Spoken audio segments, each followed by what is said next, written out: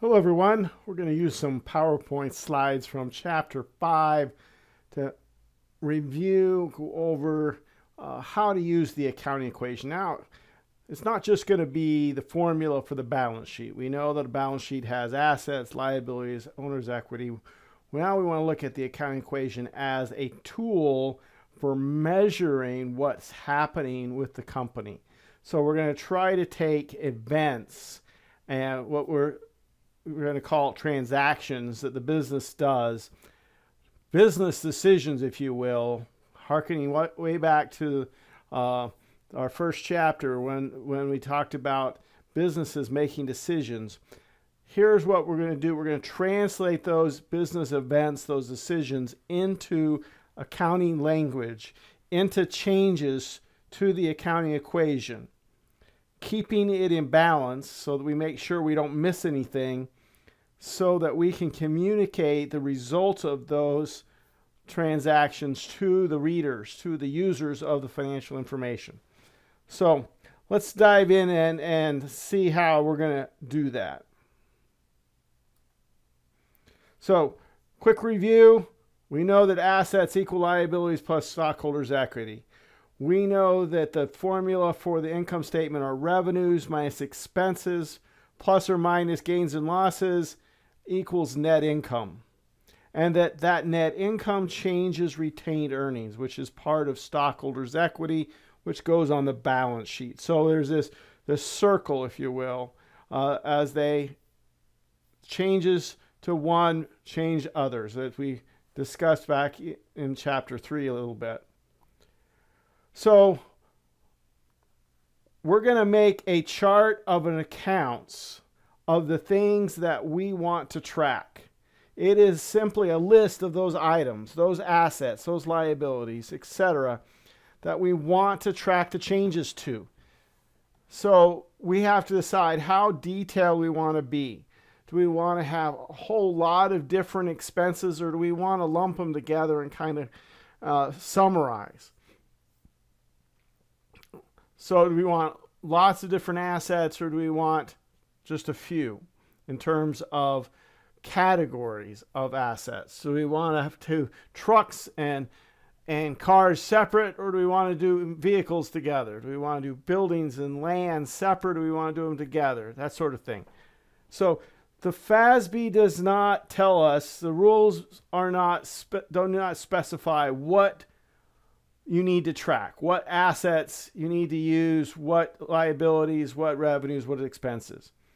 You could have a whole lot, hundreds and hundreds of different accounts on our list of chart of accounts. And each item that we want to track is going to refer to as an account.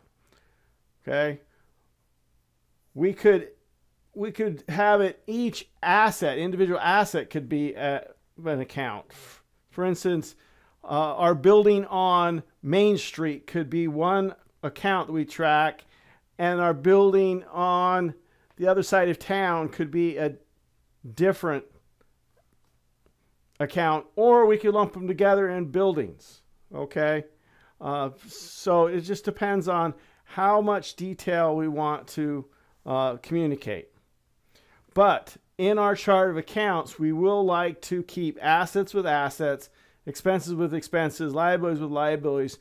We want to group them in the list according to their type.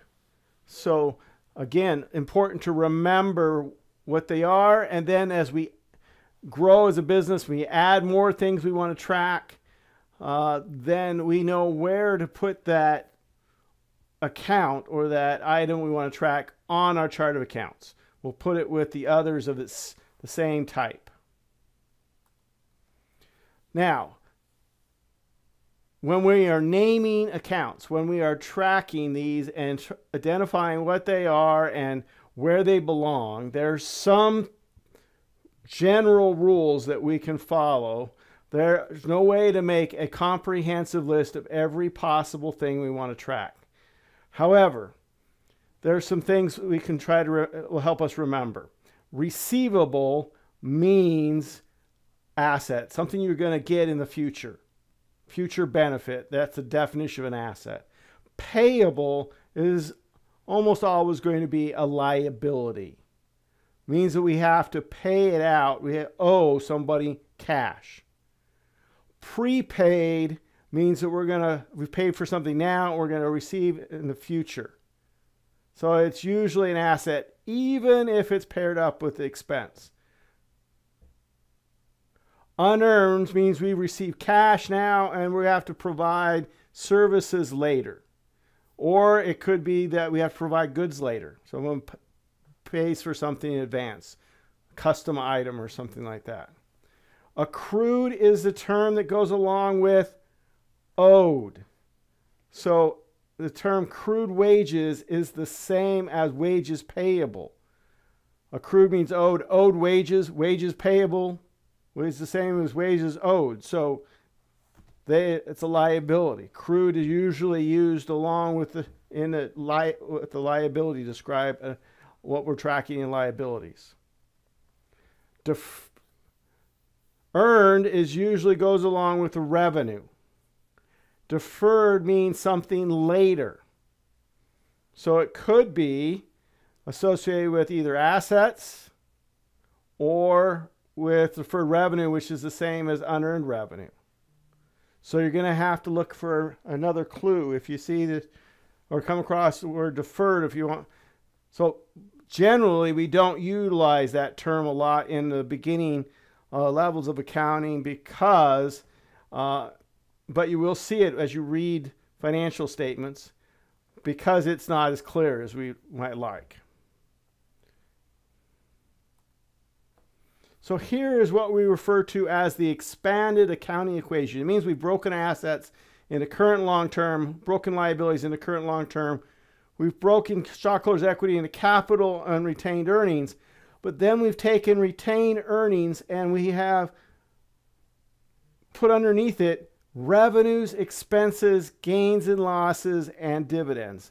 And just to make it a little easier to work with, we put gains and losses in the same column. So what we're doing here is we want to illustrate that as we make changes to these, we need to keep this accounting equation in balance. If there's a change on the asset side, it also needs to change on the liability stockholders' equity side. And you look at all of the things we could have change on the liabilities and equity side especially. You got current liabilities, long-term liabilities, capital stock, revenues, expenses, gains and losses, dividends, and then each one of those could be further broken down into more accounts. It could have different current liabilities, different long-term liabilities, different types of revenue, different expenses, and they would go under these columns and they could be broken into more and more detailed pieces. You can see that if you have lots and lots of accounts, this accounting equation could very quickly become very long across your screen. We don't utilize this except for illustration purposes because it gets very cumbersome. It can handle very simple things, and that's what we're trying to do. Is we're learning the process that is actually done in accounting software in real life. But if you need to understand, be able to picture what's happening in that software. So changes to these assets, liabilities, and so forth, okay, are tracked in the columns below the headings or the account names. So we might break liabilities into two accounts: accounts payable under current liabilities and unearned revenue. And then we would say if we did something, a transaction that increased accounts payable, we would have an increase of a certain amount in that column.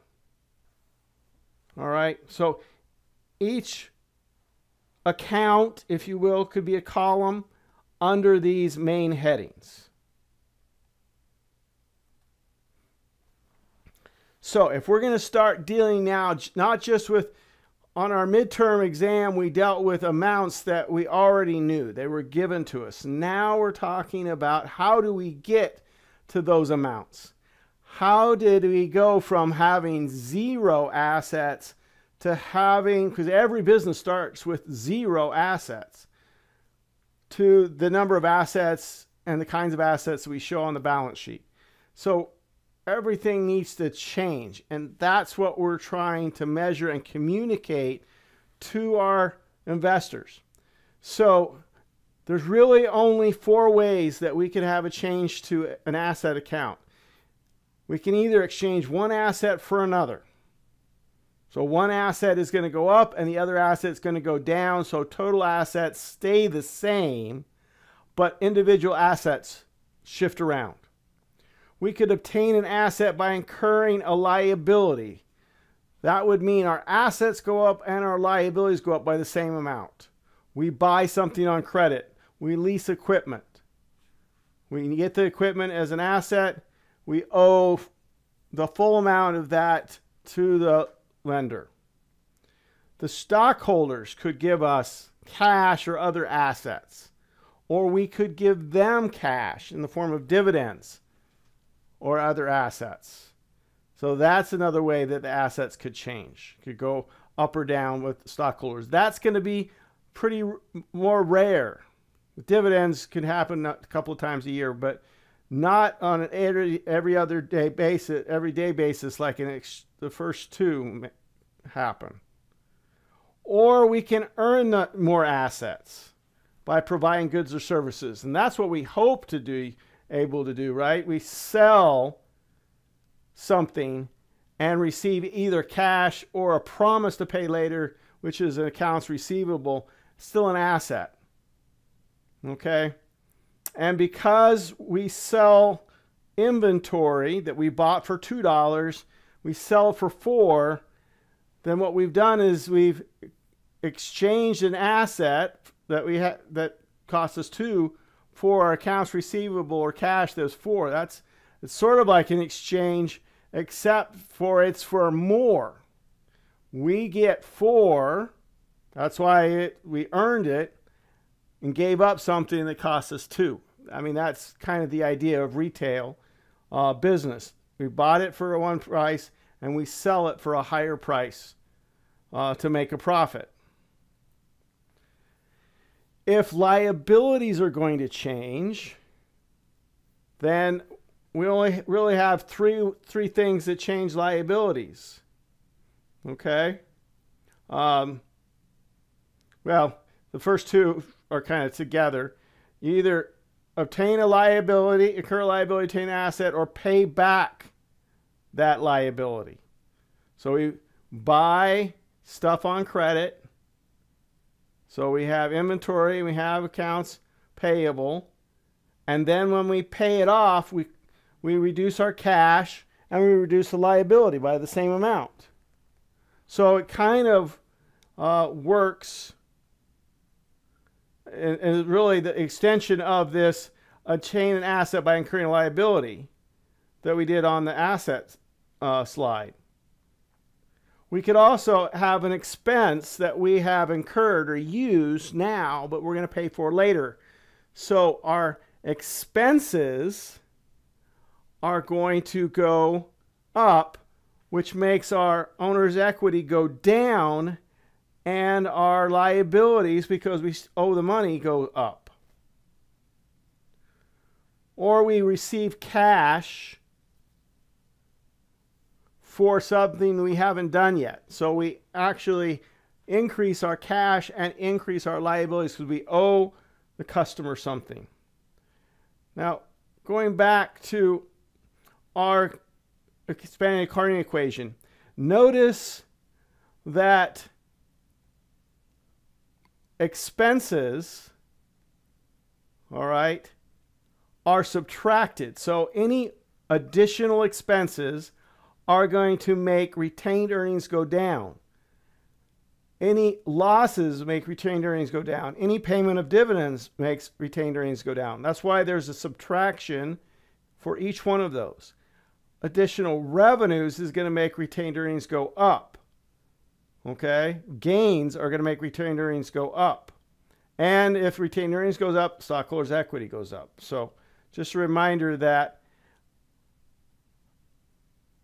expenses, losses, and dividends are subtracted.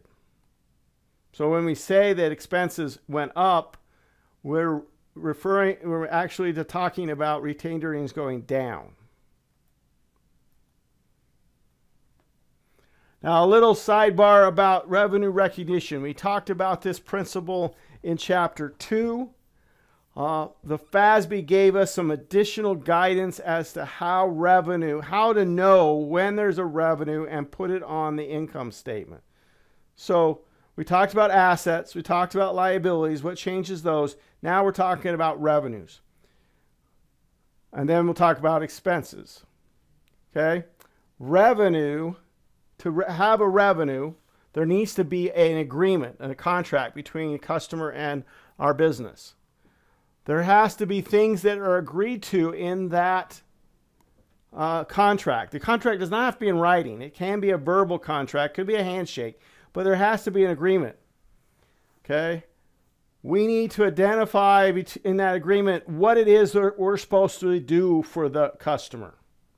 Because if we don't know what we're supposed to do, we don't know when things have been earned.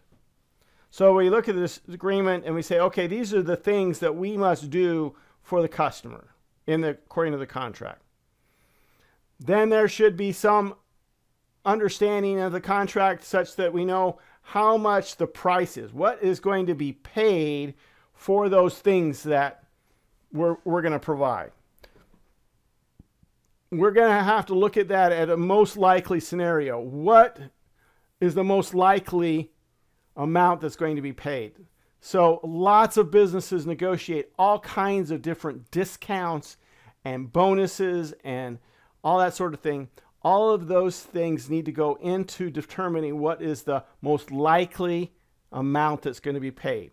If everybody we sell to gets the volume discount of 5%, then when we sell something, record revenue, it should be based on 95% of the price that's listed in our catalog, because that's what everybody happens. Okay, everybody gets the discount. If it's only for some people, and we have to estimate that as well.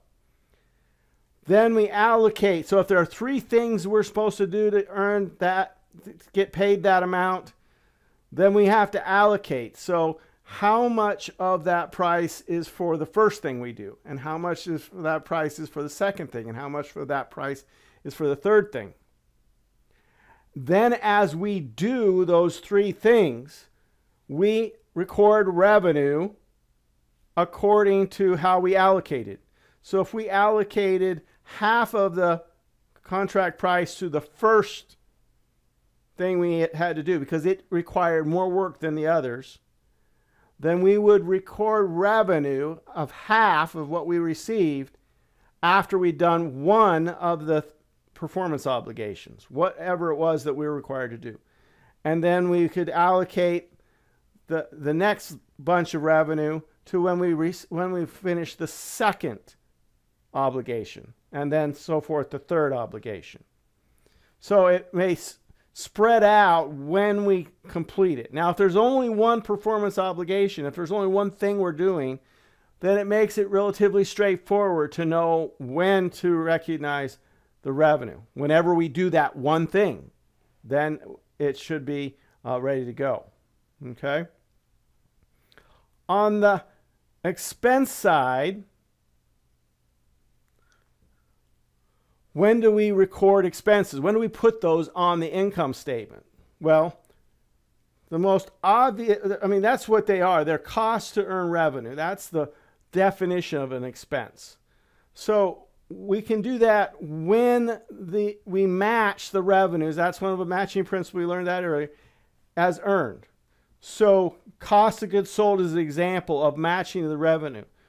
When we sell flashlights to our customer, we would record the cost of those flashlights as cost of goods sold. That's matching the flashlight cost with the flashlight revenue. That's how we match revenues to expenses, or expenses to revenues, however you want to think about it. Sometimes it's not quite so obvious. Sometimes we've just used up something. We've just used utilities. I can't tell you that the lights on in the grocery store helped you sell green beans or it helped you sell stuff in the deli. It has to be on for everything. But as you use that, you can't go back and use it again.